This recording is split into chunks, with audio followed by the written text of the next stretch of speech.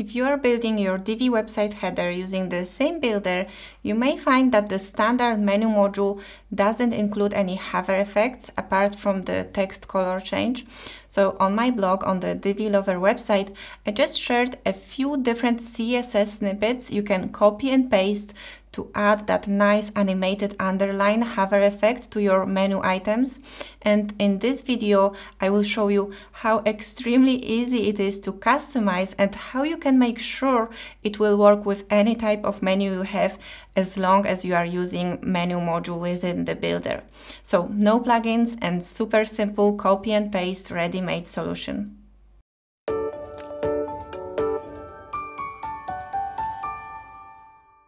Hi, my name is Ania and my goal here is to help you build beautiful websites. In this short video, I'm going to explain how you can use the CSS code I shared on my blog to create almost unlimited number of hover styles on your navigation. So let me show you how it works.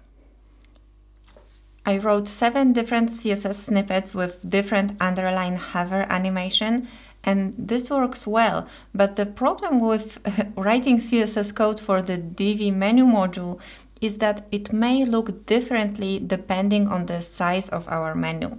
If you look at this example, I have 3 different menu modules, each with the same CSS class. Each one is using my CSS hover underline, but position of the line is different.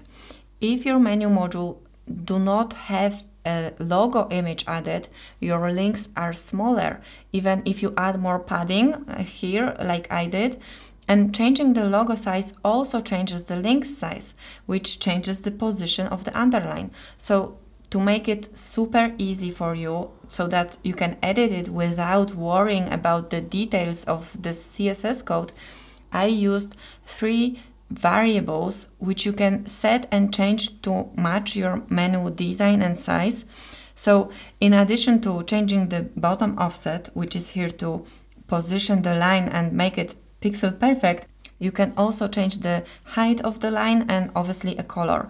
Once you change these values here, you don't need to do anything else, just copy and paste the snippets with the animation you like. And here on the demo page, you can see that by changing these 3 values, you can achieve many different visual effects. The underline doesn't need to be a line. It can look more like a button. You can position it above or below the menu items. You can make it your own. And to make it super fun and easy, I also created this simple page layout for you. So as you see here, I have listed all these 7 different menu modules with corresponding CSS classes added, and at the top here there is a code module, and you can quickly preview how your hover effect will look with different variables here. So let's say that instead of 5 pixel line, I would rather have 35 pixel. Okay, so this works well. I don't need to even change the offset. I could, if that would be a bit narrower, I could move it further up the top, to the top, right? So something like that. And then quickly see how would that look with different hover styles.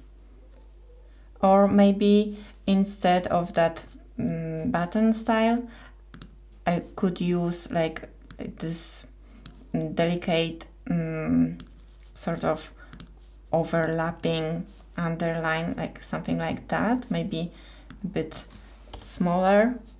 So you can quickly see different styles right here. And once you are happy with one of the hover styles here, you can either copy that menu module or add corresponding class to your own menu module. If I would like to use that hover effect, I would need to add DL menu style to CSS class to my menu module, and then I would copy my variables and the CSS bit with the second, the style number 2, and place that CSS code in theme options or inside my style sheet. So that is it. I hope you will find it helpful. Do let me know in the comments what you think. And I wouldn't be myself if I let you go without explaining the CSS part. Sure, some of you just need a quick copy and paste solution and this should work great, but I know that many of you would rather learn how to recreate this effect yourself and take control over the appearance and the animation style, customize it further. So if that sounds like you, stay tuned for my next video where I will explain how to recreate that type of hover effect with CSS step by step. Thank you for watching and see you next time.